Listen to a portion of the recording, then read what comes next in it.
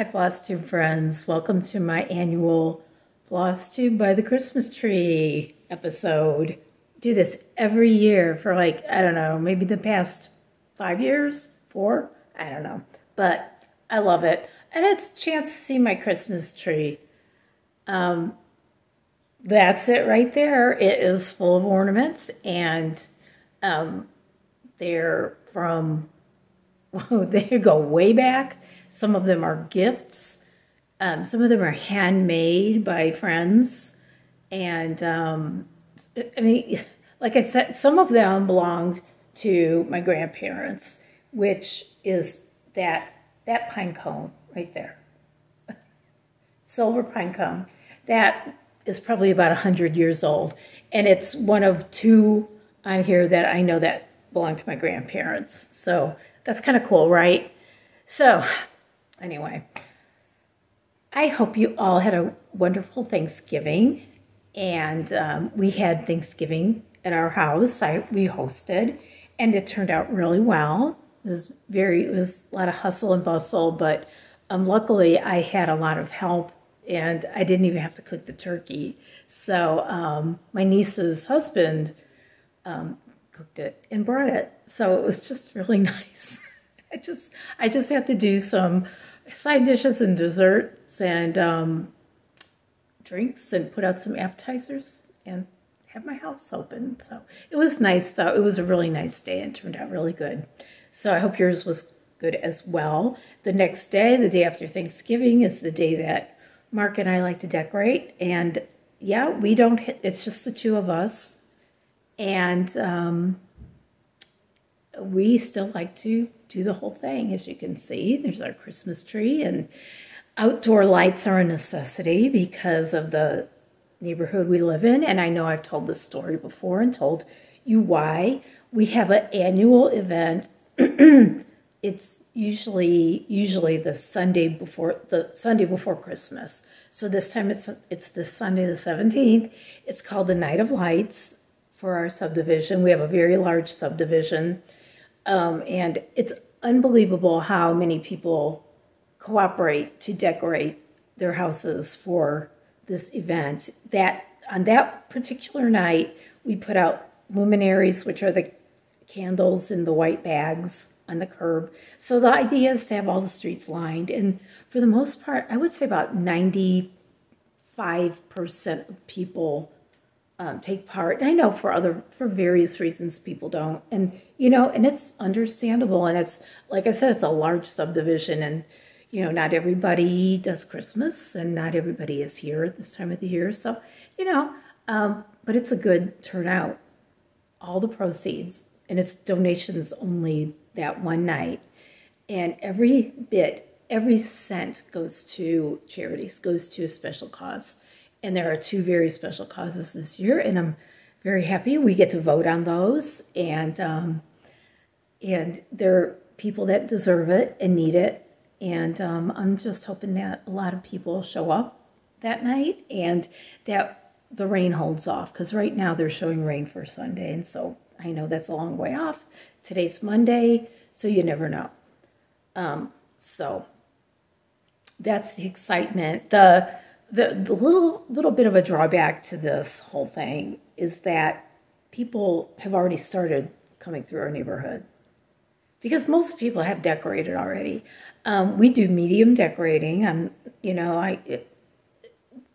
don't go crazy. We don't have professional lights or anything like that. Mark goes out there and puts lights on the shrubs and around the front door, and puts a couple projectors, which I love. Those are my favorite things. And it gets very busy. It gets very trafficy, and most of the traffic will be next week. So it'll be the week, the week leading up to Christmas. We'll see the most cars. So, but it's exciting, and I know that's just part of it, and we just have to deal with it, and I try my best. So, so that's what's going on in the world of this place right here. So, that is our decorating, and I have been stitching. I've been doing quite a bit, I guess. And I'll show you. I'll start with whips. And I don't know, I just felt like starting something Christmas, even though I have decided that cross-stitch-wise, I have enough Christmas. I've got lots of cross-stitch for Christmas. And I know, I mean, to some of you it might not be a lot, but it's a lot. But I decided that for some reason I just wanted to start this, and it is Sugar Stitches. It's the Holiday Cheer series. This is number 3. It's the gingerbread house. So I just started it, and it's on this really beautiful even weave. It's called the actual even weave is the color gingerbread. And I am having a hard time sticking that needle through this.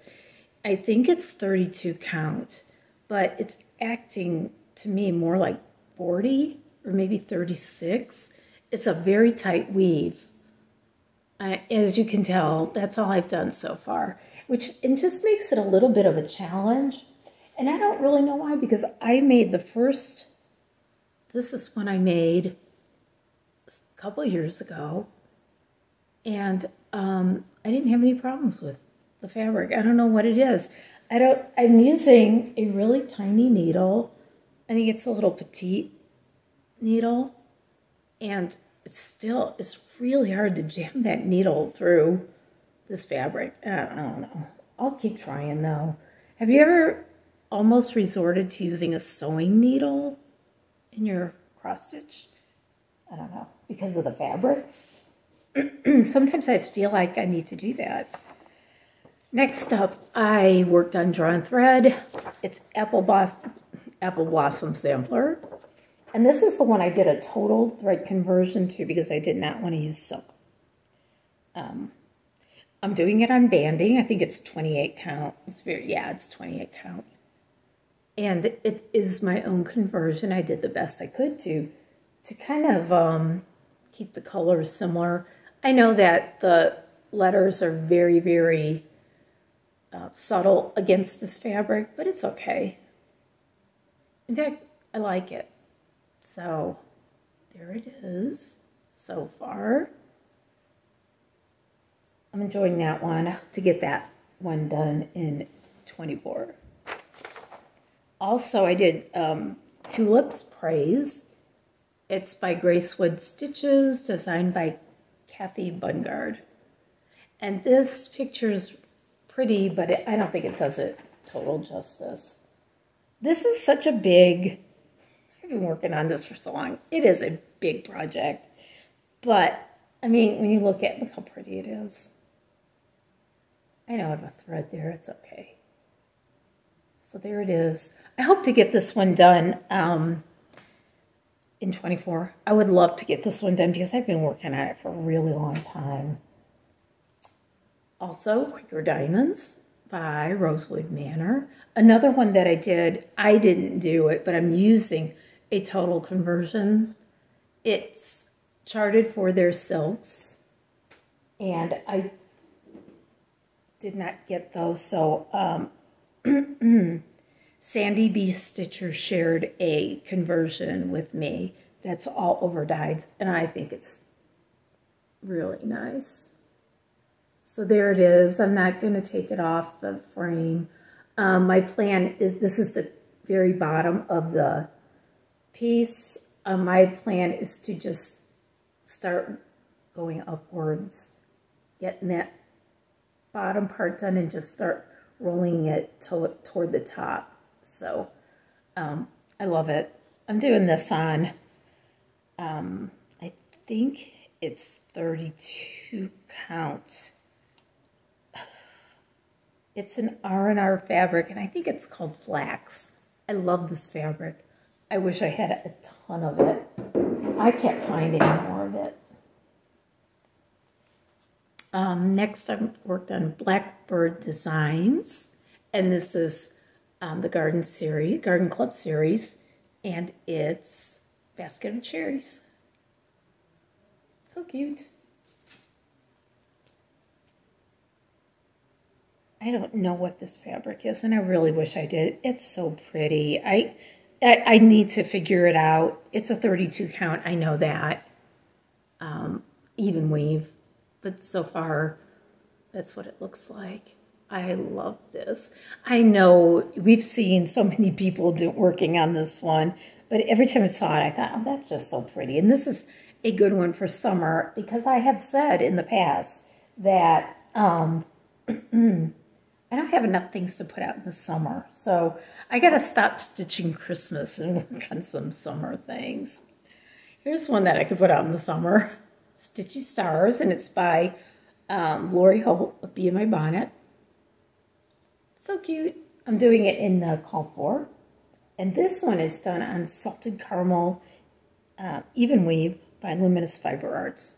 Started in the middle, so I'm working my way downward, and then I'll go back up. I'm doing a lot of the white on this one. I worked on this on Stitch Day with my friends, and I had good light, so I was hoping to get all the white done, but that's okay. So that is what I have worked on, stitching-wise. I've done some other things. One of the things I did was I made my sister a beaded star, and I know I showed one several years ago. I made one for our son and daughter-in-law, and I did it in red, and this one is green. It turned out so pretty. I just think I have to make one for me. I'm going to put a picture of it right here. And so I hope you like that. It took a long time. It calls for like, I don't know, 2,000 beads. I'm not sure. I don't know, but it's just a lot. But it is really nice. It's kind of like cross stitch in that it's kind of therapeutic because the stitch you use for the beads is a peyote stitch, and it just all fits together so nice when you use delicate beads. It's so cute. So that's the other thing I did. So we had our stitch day with my friends group that we've had for a long time, and we decided not to buy each other presents except for a small present to give. And we do this a lot at Christmas time. And I made fabric boxes, and I made a little bit of a video about it because I knew that they weren't gonna be around when I did this video. So before I gave them away last Saturday, I made a little video. So I'm gonna insert that right here and show you what they look like. Okay, so these are the little gifts that I made for my stitch group. This is the group of ladies called Sisters in Stitches, and we've been meeting up for probably about 10 years. We meet up monthly at a local, well, it's a community center that's centrally located for all of us. So at Christmas, we tend to do little goodie bags or stuff that we made each other. People make ornaments and little things like that. And so I decided to, I like to sew. And so I wanted to do an easy sewing project. And these were really easy. They're little fabric boxes, and the way that they're constructed, you get little pockets in them, so that if you're highlighting your pattern or using a pencil to do it, you can put that in there. You put your scissors in, as I just did. See what goes in here? I don't know. Orts? I don't know. So this is a really cool, easy project. It requires 2 pieces of fabric, 11 by 11, and some interfacing, same size, and buttons. That's it. So all these buttons I found in my stash, which is, for me, amazing, especially that one, because it matched. And that was the hardest part, was sewing the buttons on by hand. That was it. The interfacing was very tough. It was very hard to get that sharp needle through, even though it was sharp. I'm going to show you how it's going to look. I put a few little things in, some little ornaments, and a notepad, candy. So that's going to be my gift. This was a lot of fun. You could do one of these, like I said, in a couple of hours, I think it would only take. So I hope you enjoyed seeing these. And Rigby, who's asleep in the basket. So you can barely see her, but there she is. And I'll put the link below, so if you want to make these, you can. So that is the gift I made for friends. And, you know, it really was easy. I'm going to put the pattern link below. It's a YouTube video. It's not what you would think. And, you know, they were saying, well, how did that go together? How did the pockets form? It's almost origami-like to me, the way you have to fold it and sew it. So I'll put that link below in case you want to work on that as well. I mean, 2 pieces of fabric, 11 by 11, and one, you know, contrasting fabrics, like one for the inside, one for the outside, and a piece of heavyweight interfacing. And they also say to use lightweight interfacing on one side, and I don't know if that's necessary. If you decide to make them, you decide for yourself and see what you think. I'm bending over, I'm leaning. I have a totally different setup when I do these. So anyway, I hope you enjoyed seeing that. It was, everybody seemed to like them. And for me, it was just fun. And, you know, it was very inexpensive, very, you know, it wasn't over the top. And it was a fun project. So, and I would go and make one for me, I think. So, I also did a spur of the moment project. I saw this project on Instagram as a very short reel, and I saved it from last year and went back and looked at it and decided to make one myself. So I made one. It is a little wreath. I did not have any muslin fabric, but I had some, just like a natural fabric. And I decided that would be okay because this is embroidery. And what you do is you put a ring of twine on first. Stretch your fabric onto the hoop. This is a 3-inch, I believe. I think. It could be 4, I don't know. But and then you sew the twine on, and then you embroider over it. See? It turned out so cute. I cannot believe it. I am going to make more of these, definitely. I did my own thing. I went back and looked at the video that I originally saw of how to make these, and she did such a neat job of embroidery, and mine is okay. I think I would work on perfecting that, and then I just had some beads that I made from a long time ago, and I just used those. I thought that was pretty. There's a little bit of a shine, and that's it. Then I put a backing on it. It's just a piece of comic book board covered by fabric, nothing else. And I did the thing where you sew around, pull it tight, glue it on with Aleene's tacky glue, and there it is. All it needs is a hanger, and it's going to go on the tree. There it is. So that was a lot of fun, and it was a very, very, not a real involved. I got this done in one day, I think. You know, and you have to wait for things to dry because this fabric is glued onto the inside of the hoop. That takes a little while, and then this backing gets glued on. And of course, you got to wait till it dries. So let's say it's a 2-day project. I don't know. So there it is. So many cool handmade things. I'll tell you what. We got some at Stitch Day. We got some other handmade things, and I want to show you some of the things that people made for me.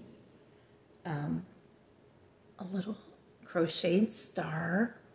I love crochet, but look how tiny that is. I've never done anything like that. It's got a little bit of a glitter in it.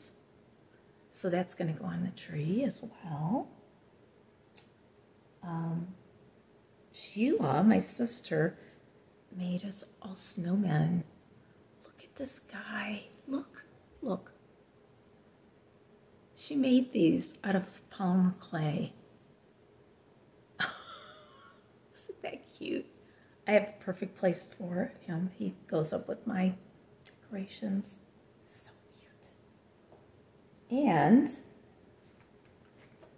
another one that we got was this.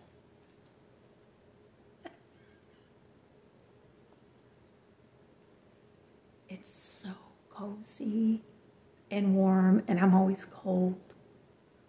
And it has a magnet closure. Did you hear it? It is so soft. So it's so special to get something that's handmade. I know not everybody can do that, but what a nice gift. What nice gifts. It's just wonderful. Just nice. Just a nice time. So, we had a drawing last time. I'm going to look for oh, there it is right there.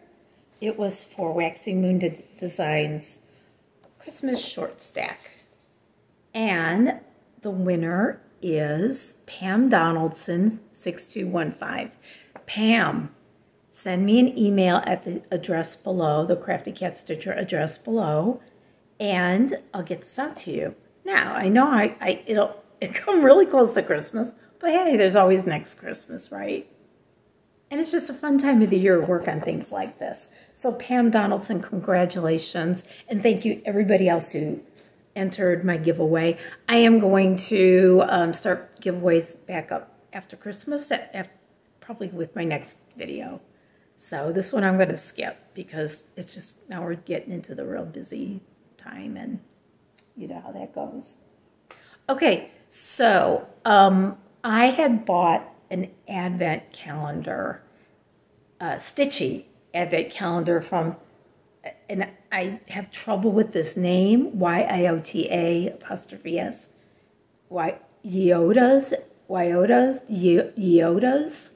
I don't know how to say it, but I'll put the link below so that you can see where I got this from. And I am so enjoying this advent calendar. I started it promptly on the 1st, and I'm not going to show you every day because this is day 11 as I'm recording this. This is, by the way, it's December 11, 2023, and this is video number 89. I forgot to talk about that. That's okay. But it was a nice plastic storage box with a bunch of little boxes like this in it. And every day you get to open one up. I mean, it's a little gift every day. That's number one. That was December 1st. I'm not going to show all of them because some of them are charts, and we don't want to show those, but there's some very cute little charts in there. I'm enjoying it.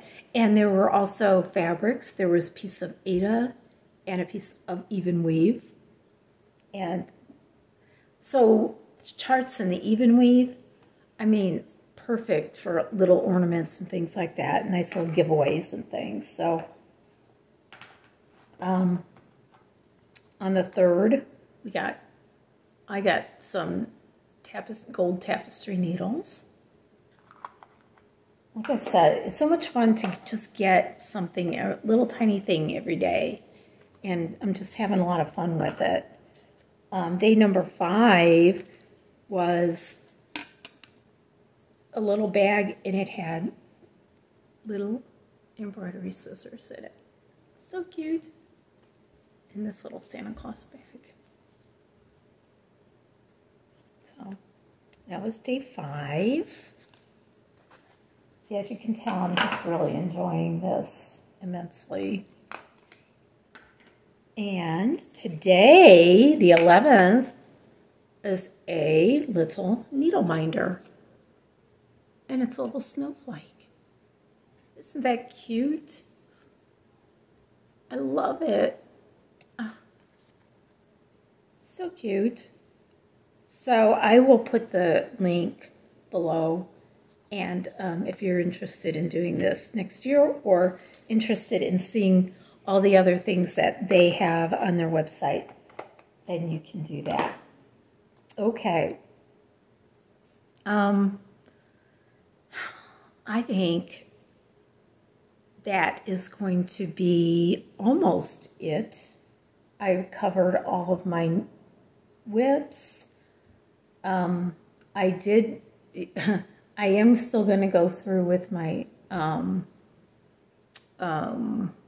Stitch from Stash in 2024. I think I bought 2 Christmassy things. Here's the problem with Christmas stitching. It's so cute, and it's hard not to want to stitch it. It's just, you know, it's like at certain times of the year, you just want to stitch some cute little Christmassy things. So I thought, okay, I did buy 2, and I'll show those next time because I did not print them out. I bought them as PDFs, and they're really cute. So, but my plan, this is still my plan, no more charts as of the first of the year, and only certain things will be purchased, and I'm going to stick with it because I have so much in the way of charts.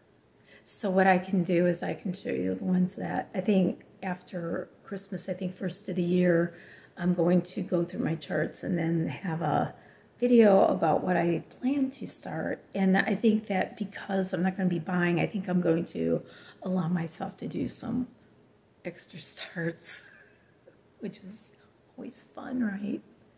So that's about it for that. Also, I wanted to thank you for all of your advice on stitch groups.